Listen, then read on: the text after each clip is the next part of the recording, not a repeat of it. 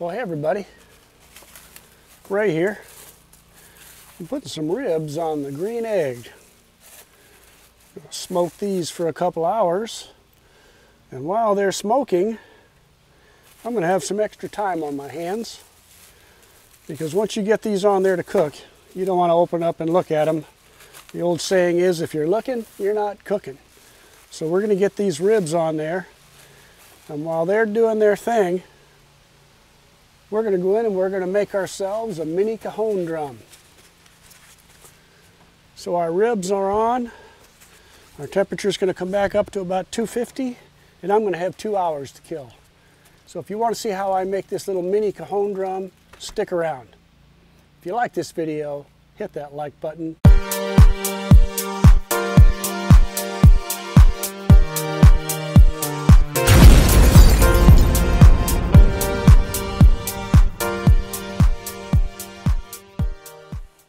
Now, if you've watched some of my other videos, you probably know by now that I love to use up scraps. You always wind up with pieces of odd-sized wood laying around, and I always try to find things to do with them. So, in this case, to make this mini Cajon, I've got some MDF. I'm going to make my first attempt with the MDF. And then I have some pieces of some nice sanded birch with some great grain. So if my prototype works out well, then I'm going to use this to make some more. I'll probably make 3 or 4 or 5 of these, depending on how much scrap I've got and how much time I have. And when I'm done, I'll give some of them to my more musically inclined friends. I also have some scrap 1/8 inch siding that would be used on cabinet paneling or something like that. So I can use this piece too for both the top and the bottom, which should make a good top for the Cajon drum. So the depth of my Cajon drum will be 4 inches. I don't know why I picked 4 inches. I've seen 3 inches, 6 inches. I think it's kind of arbitrary.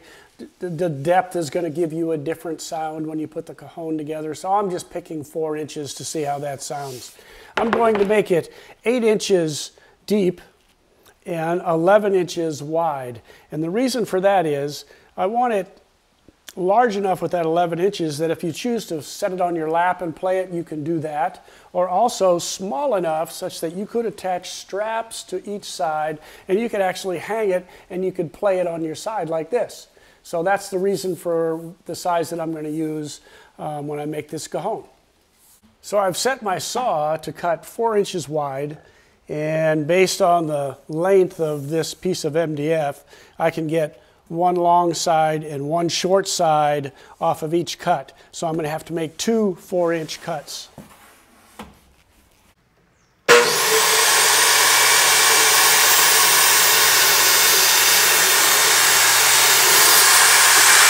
One thing I failed to mention is when you're cutting MDF, it's got some nasty dust and a lot of it. So remember to wear your mask. I didn't do it on that first cut, but I'm going to do it on this second cut. Now you'll remember I said I wanted to make this 8 by 11. And what I'm doing now is just, I've got plenty of extra wood here, so I'm just going to cut off a 9-inch piece on this side, which will leave me way more than 11 inches on this side. But it'll give me enough extra wood to have some work to work around.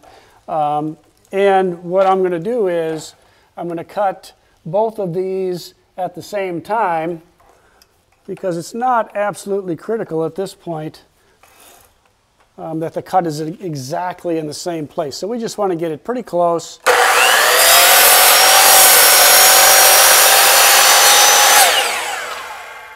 So these are the pieces that I'll use for the 8 inches, and these are the pieces that I'll use for the 11 inches. So we'll set these aside for the moment, and then we'll say, okay, we want to be 11 inches or 8 inches when I cut this off. So we can now set our stop block. So I've measured now and set my stop block such that it will be 8 inches from my blade. And we'll make these first 2 cuts. You'll see how quickly I can make these 45-degree angles.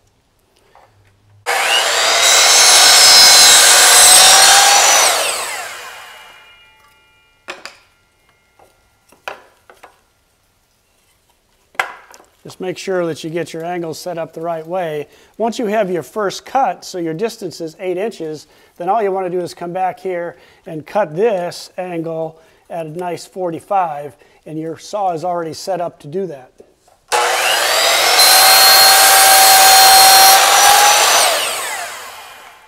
So there's my first side. So I've got 2 frames for the Cajones here. This one is actually 9 by 7. You can see how nicely these pieces fit together. And this piece is now 9 by 12. And the reason for that is that, okay, I messed up when I measured this one and I cut it wrong. But what it did tell me is it was a little bit small. So instead of going 8 by 11, I went 9 by 12. And I'm more comfortable with this size box. So that's why you test. So the next thing we're going to do is put some sound holes on each side here, because we're going to divide this with a partition in the middle, making one side larger and the other side smaller. Now I decided to put the hole in the center of the side pieces. So I simply went from corner to corner both ways, put an X where the center would be, and now I have clamped this onto my drill press here, and I'm going to use a 1.5 inch Forstner bit to drill down through there. I've got a piece on the bottom because these Forstner bits, if you try to drill all the way through, are going to hit your plate down here. So I've got a piece here, a scrap piece underneath to catch that Forstner bit as it goes through. It also should help with tear out. But you'll notice I've got the inside piece here. Look at my 45s. I've got the inside piece here on the bottom. So if there is any tear out, you're not going to be able to see it from the outside.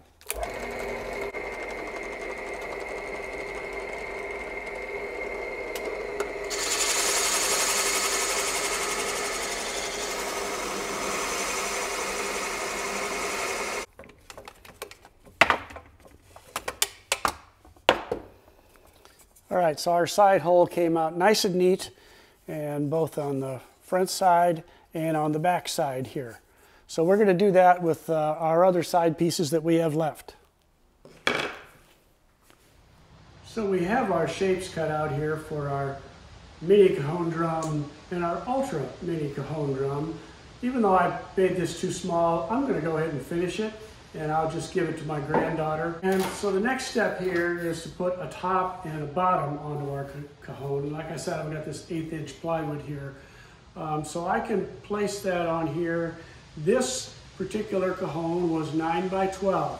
So I cut this piece 9 1/4 by 12 1/4. So I've got a little lip that hangs out all the way around here. And I have a trim router that I can come back and clean this up. You could very easily cut it to be more exact if you don't have a trim router, and then just sand down the edges so they'd be even. But since I've got a trim router, I've got a little bit more room to play some games here and get it exactly fit the way I want it. So I'll make another one of these for the bottom of this Cajon, and then the next step will be, I'm going to make this 2/3 bass drum side and 1/3 treble drum side. And what I'll do is I'll just slide a piece down here in between. And so what I'll do is I'll measure for that 2/3 of the way up from the end, and I'll just go over to my table saw and I'll just saw a groove in here such that I can cut this piece and slide it in there. And I want to do that, I need to make that cut on the inside before I glue it.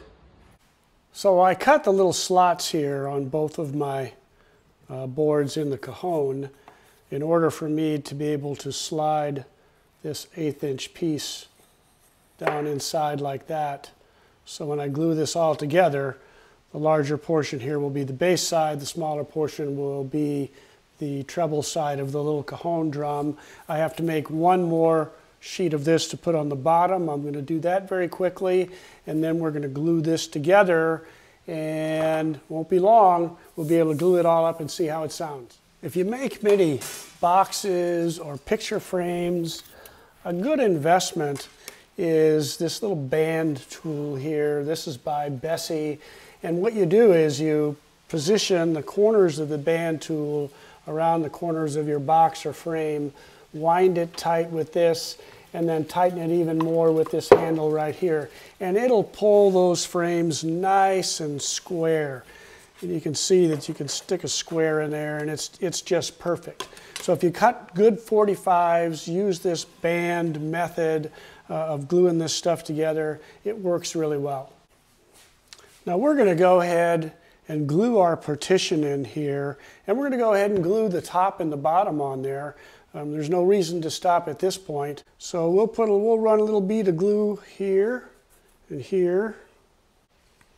We'll slide this down inside.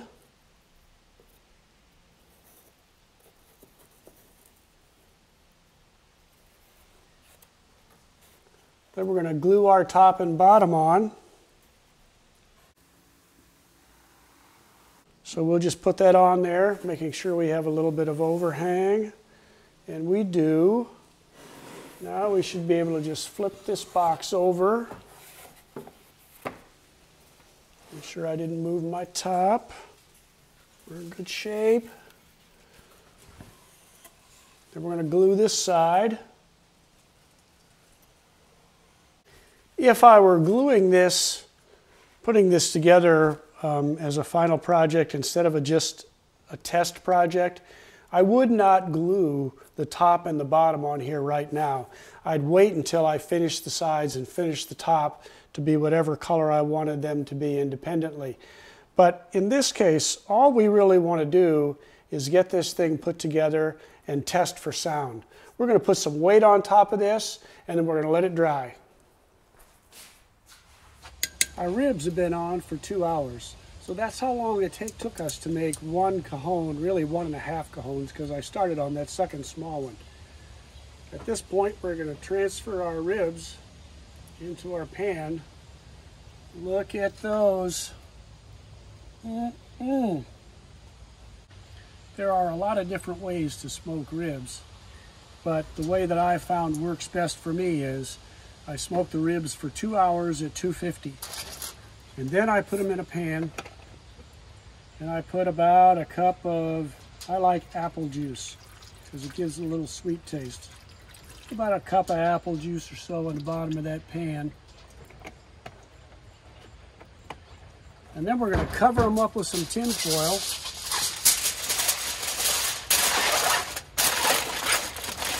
Nice and tight. And then we're going to put these back on here for another 2 hours. And I mean to tell you, these are going to be tender and flavorful. Now the glue's only dried, maybe 45 or 50 minutes.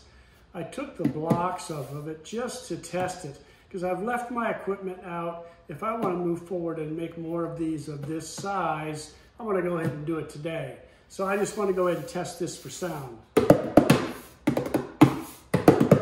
So you can hear the bass sound and the treble sound.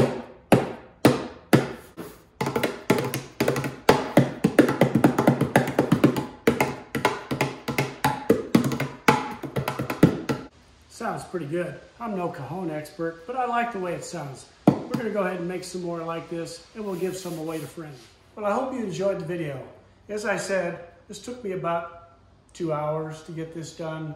I have a little trimming to do around the outside. I'll probably paint the sides black and maybe paint or maybe stain the top and the bottom just to make it look a little prettier. But I like the way it sounds, and I hope you liked this project. If you did, don't forget, like and subscribe, and I hope you enjoyed the bonus rib footage. Those ribs are gonna be good. Thanks again. See you next time.